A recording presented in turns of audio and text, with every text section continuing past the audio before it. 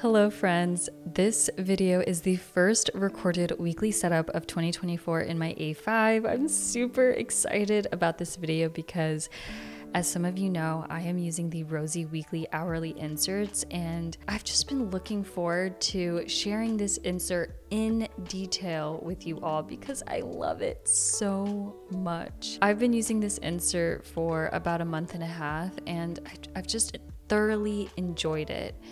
In the meantime, I have learned several things since using this insert. One is I don't feel inclined to use as many stickers. I've already mentioned this in a previous video. Maybe it was my January end of month recap, so forgive me if you're hearing this again, but it's necessary for this video. When I would use dot stickers, or any sticker for that matter, I use them to label when I had a task to do, an event, or when I was posting on social media. So literally everything. I ran into a problem. The stickers were overlapping one another whenever I had like back-to-back tasks or things. So it just started to look really crowded. I don't like it. And obviously the reason for that is because these particular stickers are from cloth and paper. Actually, most of my stickers are from cloth and paper. And understandably, these stickers are not made to fit these inserts. Even though the dot sticker looks like it fits the line perfectly, if I add another dot sticker right underneath it, they touch. And yeah, I just realized like I cannot use stickers the same way that I used to. So I opted for a more functional setup. I'm using the stickers sparingly and with intention. Honestly, I like this better. Like, I get to hoard my stickers. And honestly, it's just been lovely finding beauty in how simple my spreads have been, which is just it's a breath of fresh air, honestly. And I find myself doing that in not just in my planner, but daily in everything I do. I love simplicity. Next, let's talk about the format of this insert, because that is what has me obsessed with these. I wanted these inserts mainly because of the time blocking slots. There's just enough space for me to fill out my schedule for the week. I love that Saturday and Sunday isn't time blocking. It's just a lined section, enough space for a to-do list. Honestly, it's so cheesy, but I honestly feel like these inserts were explicitly made for me. The bonus with these inserts is the bottom section. Like, I never knew I needed this. Seriously, like, we'll start on the left. Priorities. This priority section here, which I find so productive because it allows me to hone in on the things I need to focus on for the week. Sometimes when I have a lot going on, it's a hectic week, I feel overwhelmed and scattered brain. So this priority section is just so beneficial in mentally preparing myself for the week. The following two columns are blank and meant for a list, which is great. I almost always need a section or a sticky note in my weekly for a list. Every week, I feel like it changes. Most of the time, it's a grocery list. I was also using this for a running weekly to-do list. I've also used this section for listing out the YouTube videos that I want to shoot, ideas that I come up with, shot list for my YouTube videos. So yeah, I love this space. Now, the trackers. Like, I love this. I feel like I'm saying that about everything, but really, I love this insert. Tracking how often I'm reading is helping me finish the books I need to read for book club. And then on top of that, I'm reading books for fun again. I have a goal of 30 books this year, and as of right now, I'm on track, and that is with the help of a weekly habit tracker. Lastly, this section here, it says next week, is very similar to the priority section, or at least I use them both in that way. Like they go hand in hand. So usually midweek, I think about what I'm going to focus on next week. And when I come up with that, I immediately write it here before I forget. And if it still resonates with me, I transfer it to the following week, to the priority section. I can't talk about these inserts enough. Now that I've gone over the format, hopefully you all can see why I love this so much. All the space on the page is functional in the best way possible. So when I'm setting up my week, I first like to reference my monthly overview and pop in the plans events for that week.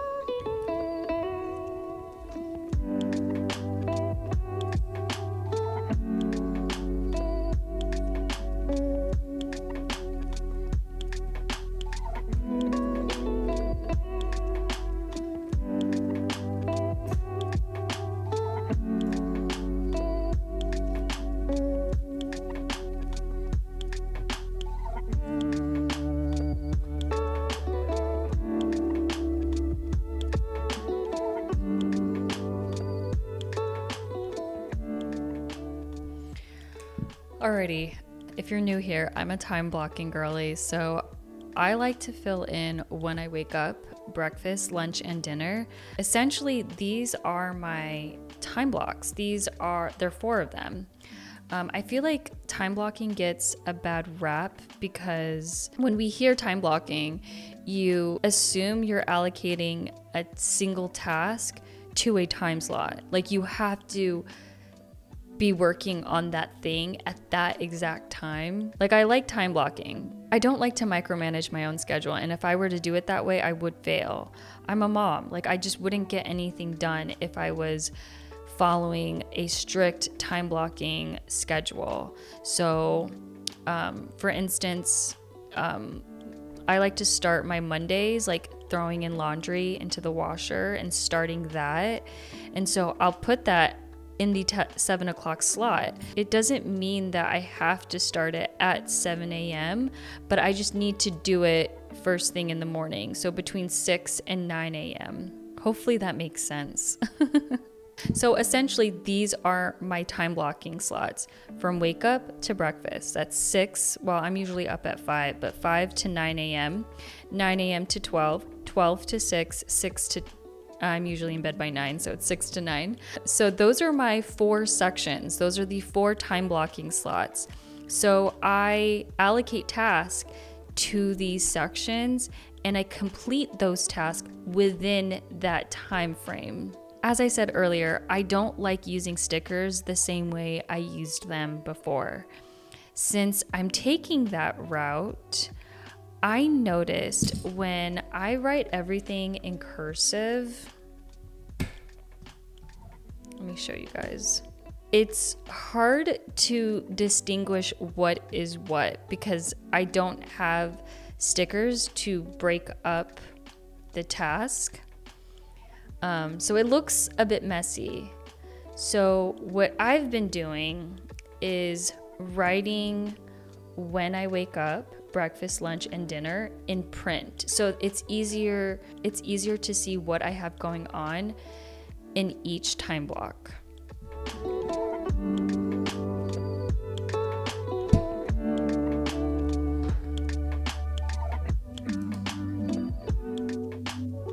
Oh, and you know what? That's why I like referencing my monthly overview first and popping those events in, because if I have plans or a doctor's appointment, that could move like when I have lunch or when I have breakfast. And so sometimes if I immediately go in and I start filling this out for the whole week, then I end up having to take out my whiteout and erase it and put in the event. Lately, I'm trying to remember and get in the habit of referencing my monthly overview first before I put in my time blocking schedule.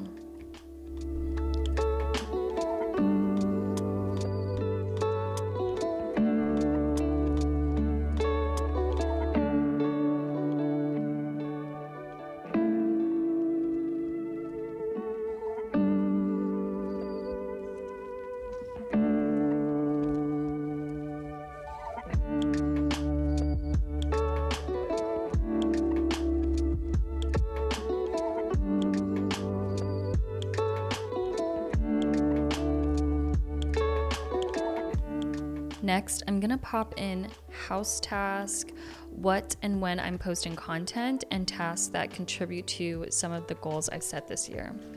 So let's start that.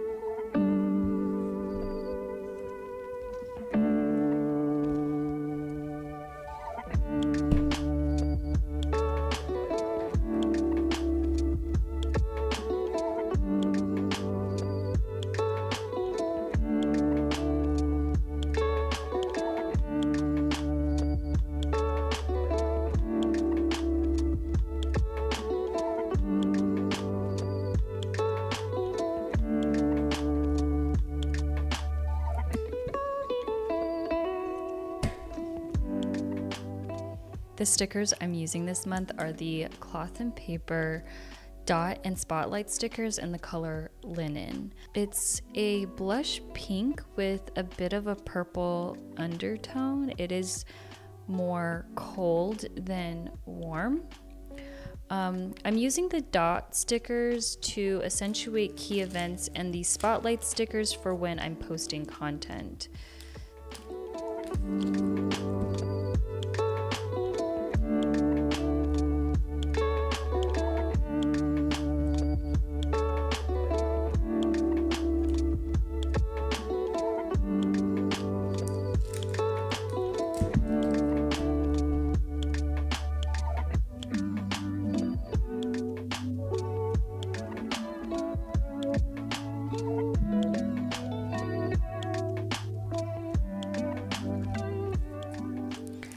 You guys, I think that's it.